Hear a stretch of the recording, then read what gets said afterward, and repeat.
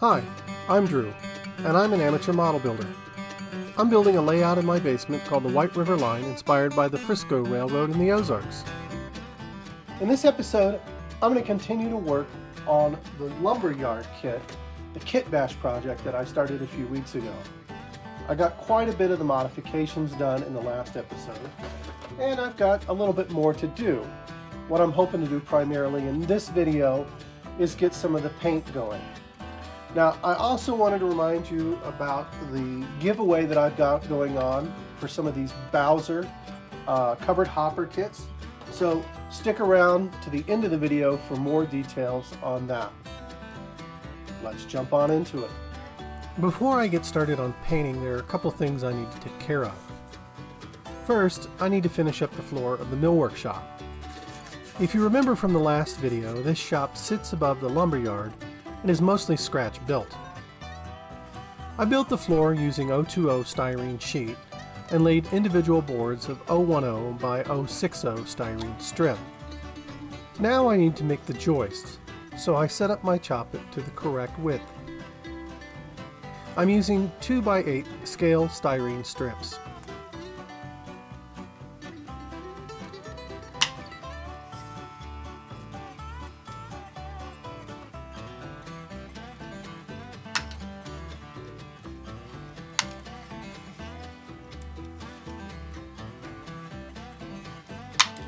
Once the joists are cut, I mark every 16 scale inches on the bottom of the floor.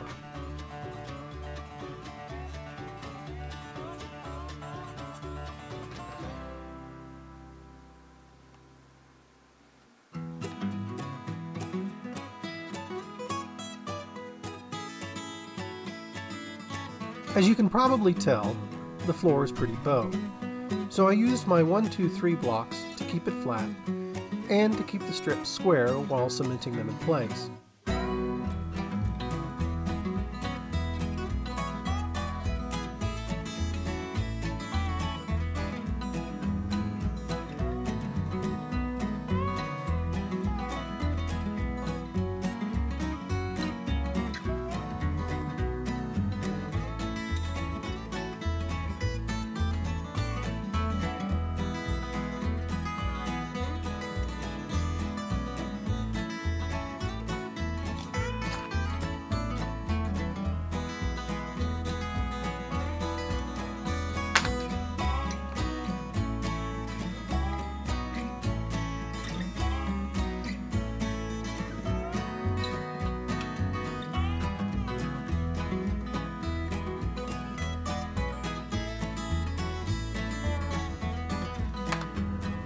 Even after installing these joists, the shop floor is still pretty bowed, but I can take care of that during assembly. Next, I revisited the posts and the beams for the lumber sheds. There are two sheds in this piece. One is basically an Atlas lumberyard built from the kit's instructions. The other is two of these kits combined. I'd modified these posts and beams to connect them together, but I'm not too happy with the placement of these diagonal supports. In all honesty, I don't think I quite understood the instructions in the article I'm using. Even still, after having looked over it several times, I'm not really sure what I'm supposed to have done. Well, regardless, I'm going to fix this and make these pieces symmetrical. I'm going to cut these pieces here, here, and here. Then I can move that inner piece out to the end and make up the difference with some scraps I have left over.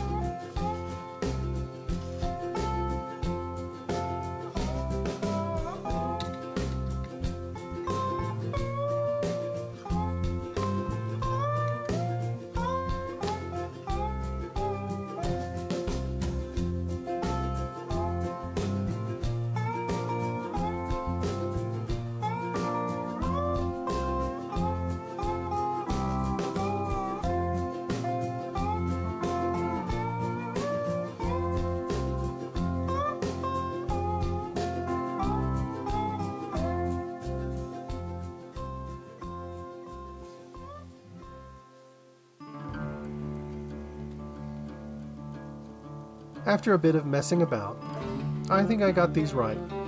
Not perfect, but good enough. Next, I removed the remaining parts I needed and filed them.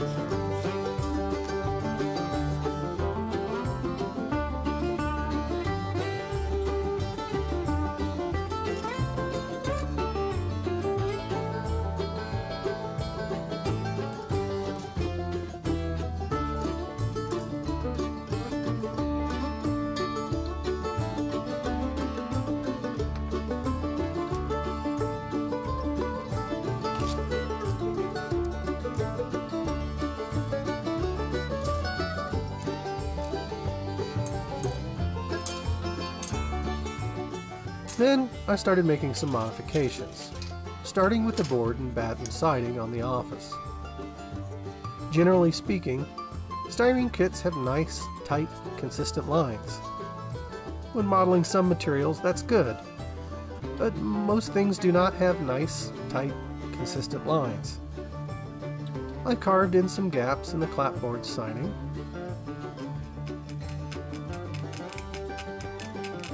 I carved away at the post and beams a bit too. I used a file to provide some more definition between the planks on these platforms. I packed up the parts and took them upstairs to give them a wash.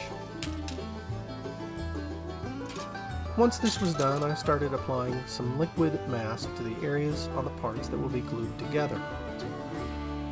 I tried this a little bit when I was working on the coaling tower, but had abandoned it out of impatience.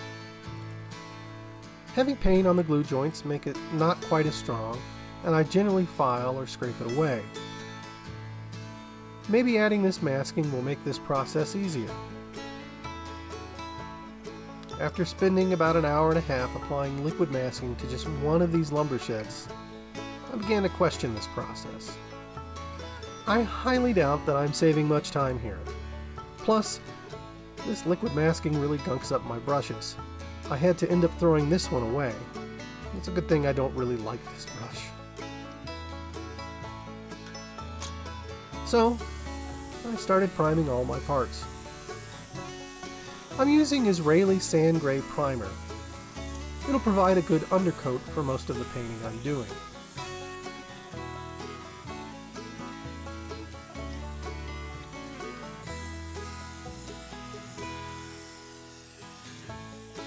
For these small parts, I used a bit of old sticky back foam board to keep them from blowing away.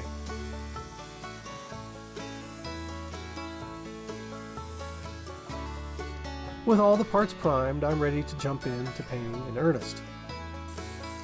Starting with the easy stuff first, I used a mix of concrete and light gray for the bases. I'm not doing much weathering or other effects here. Most of the base is going to be covered by the building or environmental details on the layout. Next, I started on the exterior of the sheds. I found an old lumber yard in Elbert, Colorado I'll be using for some inspiration. There's some really nice paint chipping. I did a little bit of underpainting first, starting with a mix of light gray, dark gray, and dark earth. I'm just trying to add some streaking. I darkened my mix a little and then added a little bit more streaking.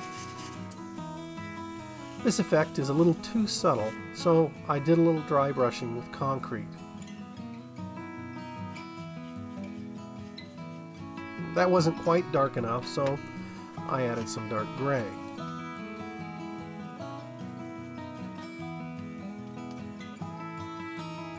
Next, I applied a bit of Vallejo chipping medium. After it dried, I added the main color for these pieces. I really liked the yellow of the prototype I found, and there's a lumber company back home in the Ozarks that uses yellow as their primary color too, so I decided to go with that. I mixed up some yellow and off-white. It was pretty bright, so I added just a single drop of blue to bring that brightness down. I also needed to add way more white than I anticipated, so I switched to plain white and the model air colors, which are designed for airbrushing, rather than the off-white, which I have in just the plain model colors, which aren't designed for airbrushing. Part of the story of this building is that the owner added on to the business over time.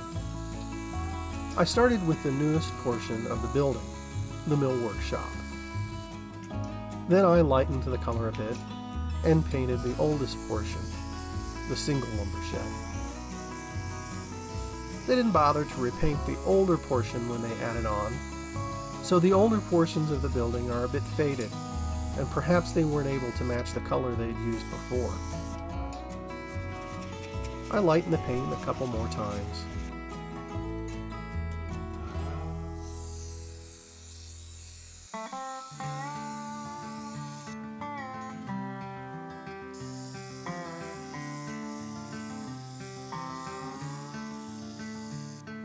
Once this paint had dried a couple of hours, I came back and did the chipping. I used a bit of water to reactivate the top layer of paint, and then used a couple of stiff brushes to scrub it off, as well as a small bamboo skewer. Again, I tried to modify the amount of chipping based on how old the portions of the building are. This chipping technique takes a bit of practice, and getting the timing right for when to scrub and how hard to scrub. When you first add the water, there's a small portion of time in which the paint comes off really easily. But if you wait a bit longer, the paint gets a bit tacky and comes off in smaller pieces. Using the bamboo skewer can help to control a bit when you do want to take off larger portions of paint. Here on the gable ends of the millwork shop, I didn't get the timing quite right, and I took off some bigger pieces than I would have liked.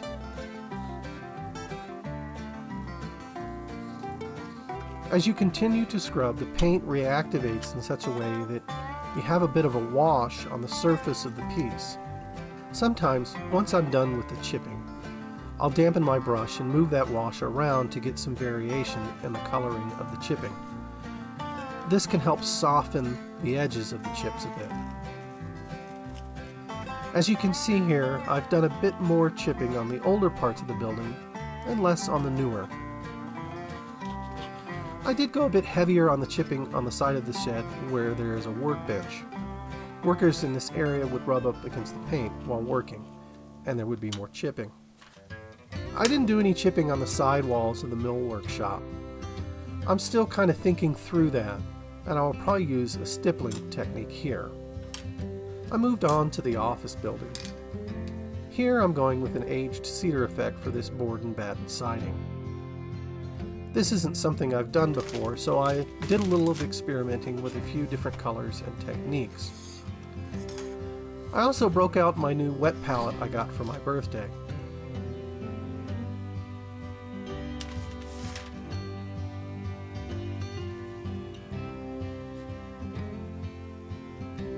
When I'm looking to develop a new painting effect, I'll keep a prototype picture close by to try and match the colors and overall look. A lot of the time it is just playing around until I get something I like. When possible, I try to experiment on a piece that isn't going to be seen as easily. But by and large, I have enough confidence in my painting that I don't bother to use a test piece.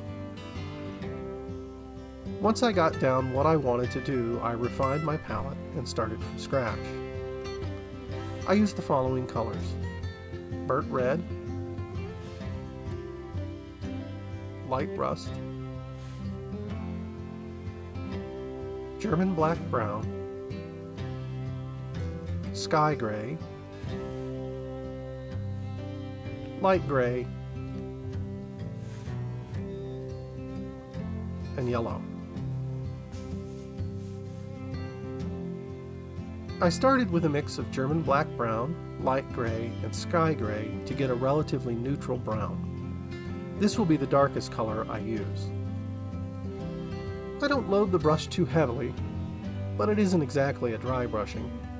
I'm looking for something that is a bit rough and that has soft feathered edges. I added it a bit more heavily on places where water would sit long and darken the wood more.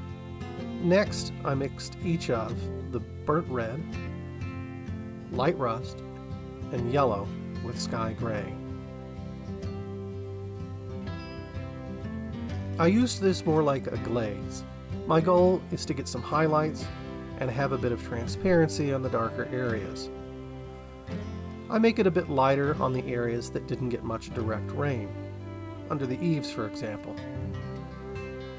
Then I went back with some sky gray tinted slightly with some German black brown, as well as some of the original darker German black brown and gray mixture, to add some hints of contrast here and there.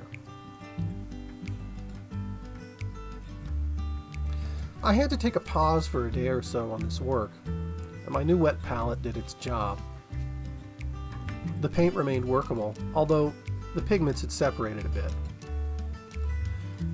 One of the struggles for me when splitting up work into multiple sessions is trying to stay consistent. More or less, I think it looks good. One last bit of detail on these pieces are some knots. For this, I turned to my favorite brush, a 15-aught. For each knot, I added a sky gray dot, trying to keep it random. Then I went back with German black brown and added the knot. Rather than adding a well-defined dot, like with the sky gray, I tried to keep the edges a little uneven and feathered.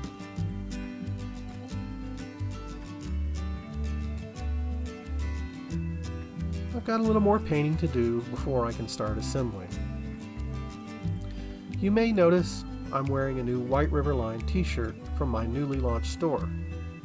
Check out the link below and pick up a shirt, or a hat, or a coffee mug.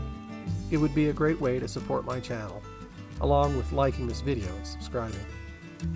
And don't forget about the giveaway of these Bowser 70-ton 2-bay covered hoppers. Just leave a comment below to enter, and once I reach 2,000 subscribers, I'll pick a couple of winners. I'll paint and weather the car for the first place winner, and the second place winner gets a completed kit. You'll have to do the paint and weathering on your own. This project has been a nice break from the track work, which I'll get back to in my next episode. You can find me on Instagram and Facebook, and those links are below, along with a description of the tools, supplies, and resources I use. Thanks again for joining me, and please join me again next time as I continue modeling the White River Line.